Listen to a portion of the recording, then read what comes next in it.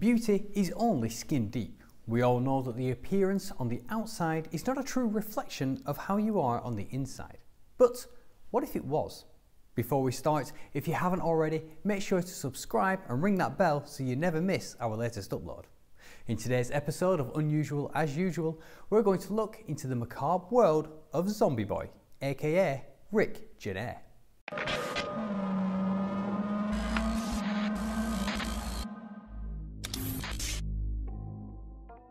Rick Genest was born on the 7th of August 1985 in Quebec, Canada. Growing up, he lived in a small town and often felt that he didn't fit in school. He wasn't a jock, he wasn't a nerd or a prep, so naturally he sort of gravitated to the goth subculture and the macabre. At a young age, he began to regularly black out, and by the time he was 15, he had been diagnosed with a brain tumour on the left side of his brain. As a result, he spent more than 6 months on a waiting list for surgery. The surgery was completed with minimal complications, but the time that he spent waiting gave him time to reflect and contemplate his life and possible death.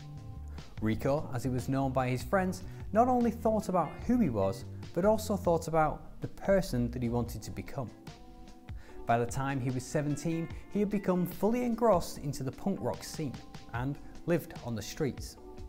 He and his friends would sleep under bridges, squat in empty houses, and generally live a chaotic and carefree life, washing cars to earn just enough money to get by.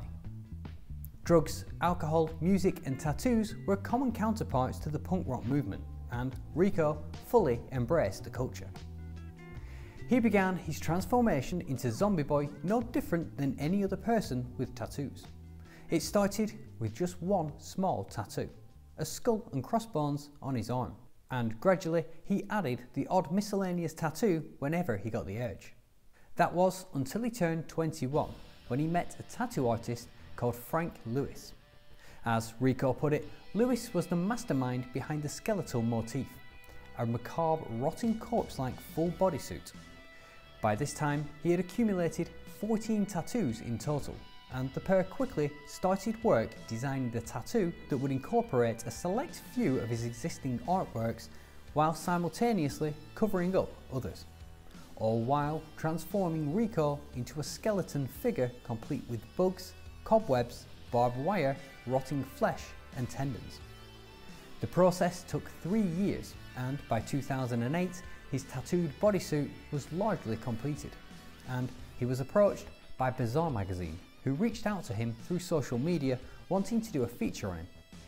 By this time, Zombie Boy's photos had been popping up in tattoo magazines and websites, which led to his first acting role in the 2009 television film Carney. Zombie Boy played the small role of a sideshow tattooed man who performed alongside fire eaters, contortionists, strongmen and more. Credit to him, he has limited screen time, but he seems to have thrown himself into the project with full commitment, and his acting actually is not bad. He got on well with the other actors, many of which came from a sideshow background, and they took him under their wing, teaching him various skills such as snake charming, laying on a bed of nails, the human blockhead and more, before inviting him to join their sideshow as a full-time performer. Just 1 year later, after Carney had aired, and Zombie Boy was once again approached, this time by a French fashion designer, Thierry Mugler, for his autumn-winter men's collection. This was quickly followed up with his iconic appearance in Lady Gaga's music video for Born This Way, where she wore makeup to replicate his tattoos. This brought Zombie Boy to the forefront of pop culture, with his image being pumped into houses through TVs around the world, and soon led to him working in Paris, New York, Hong Kong and Milan as a fully fledged model. Ironically, up until this point, he hadn't actually been able to get himself a passport. He began using his newfound fame to speak out against bullying and to advocate the acceptance of other people's differences. In 2011, Zombie Boy was featured in a campaign by the makeup company Dermablend, where he appeared in a video covered in their concealer product. He then proceeds to remove portions of the makeup, starting with the centre of his chest, to reveal his tattoo underneath. The video then showed the process of applying the cover-up played in reverse. The commercial success of this campaign led to a 2-year endorsement contract with L'Oreal, making him their very first ever male spokesperson. That same year, he received 2 Guinness World Records for his tattoos. One for the greatest number of bones tattooed on the body, with 139 bones, and most insects tattooed on the body, with 176 insects, which were verified on the set of Lo Show di Record in Milan, Italy on the 27th of April 2011. After filming, Zombie Boy actually joked about missing out on a potential 3rd Guinness World Record, this time for the most individual cobwebs tattooed on the body, saying that he just forgot to mention it. 2012 was a busy year for Zombie Boy as he appeared in the music video Sabotage by Honey. He had a Zombie Boy limited edition figure created in his likeness. He appeared at the San Diego Comic-Con, where he took photos with people and signed certificates of authenticity of the dolls as Rico the Zombie, and he became the face of Jay-Z's fashion label Rockaware. He also got involved with a court case. Regular viewers will undoubtedly already be aware of the TV show American Horror Story, but this time we're not talking about Series 4, Freak Show, we're talking about Series 2, Asylum. Because in 2012, Zombie Boy launched a copyright claim against Fox to do with a scene in which a student, played by Evan Peters, dons extremely similar looking makeup and goes on a shooting rampage in a high school before committing suicide. The case was settled out of court for an undisclosed sum. Fast forward a year and Zombie Boy landed a role in the 2013 Hollywood film 47 Ronin, alongside Keanu Reeves. Zombie Boy was featured heavily in the marketing for the film, but ultimately most of his scenes were left on the cutting room floor to allow for Keanu Reeves' character to become the main focal point of the story. Around this time, he also acted in several short films, such as Aquario, In Forstian Fashion and Love at Last Sight, as well as what can be considered his greatest acting role, at least from a technical standpoint, in a 2-part episode of the TV show Silent Witness, where he played the role of El Buitre, the Vulture.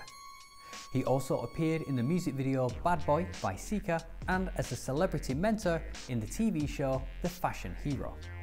He was also sculpted by artist Mark Quinn.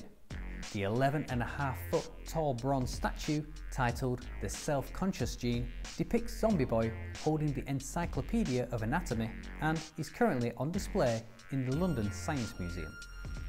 At this point in time, it seems that Zombie Boy returned back to his roots and his love of music, working with ex-Happy Monday guitarist Cav on the single Dirty Rejects, and ex-Rob Zombie guitarist Riggs on a full studio album, but his music career was unfortunately cut short.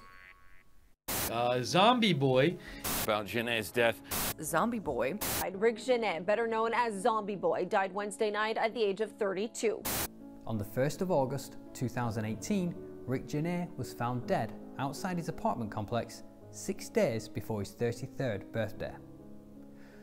Lady Gaga was quick to offer her condolences, but ultimately received some flack for wrongfully assuming he committed suicide after she tweeted, "The suicide of my friend Rick Genest, Zombie Boy, is beyond devastating." It was concluded that Genest died from head trauma after falling from his 4th floor balcony and landing on the pavement below. He had high levels of alcohol in his system along with traces of cannabis, but no evidence of suicidal intent. I'd like to end this episode with a few words from Zombie Boy himself, from a TEDx talk which he gave in Austria a year before his accidental death. Will we blend in or stand out? Who cares? That, my friends, is the question. So in conclusion, if I may, and I quote the late author Charles Adams, "Normal is an illusion. What is normal for the spider is chaos to the fly." Take anything out of context and watch your perception change. Our environment is what defines what is to be considered the normality, as we are each our own living proof of that. Thank you. And there we have it. the macabre world of zombie boy Rick Genest. Despite his love of the dark and macabre, and never being afraid to publicly show it, he somehow managed to charm hearts across different walks of life. From films and TV, music, live shows, and even the catwalk. How about you? Where did you first hear about Zombie Boy? Let me know in the comment section below, and as always, don't forget to like, comment and subscribe. That's all we've got time for today, but I'll see you all next week, and remember, stay unusual as usual. If you've enjoyed this video, you might like this one too. If you want to see more modified marvels, you can check out the full playlist by clicking here.